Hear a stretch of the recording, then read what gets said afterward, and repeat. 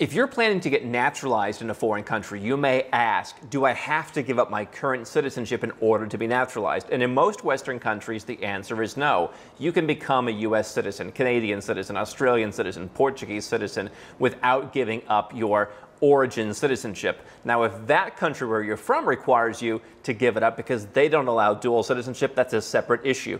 But what we talk about at Nomad Capitalist with golden visas, residence by investment, citizenship by investment, countries that make it easy for you to expand your options with residence and second passports, they're going to allow you to have dual citizenship. And so whether you're being naturalized by living in a country, whether you're making an investment to get citizenship, the ones that you're looking for are the ones that allow you to keep your current citizenship but add on to it rather than subtract.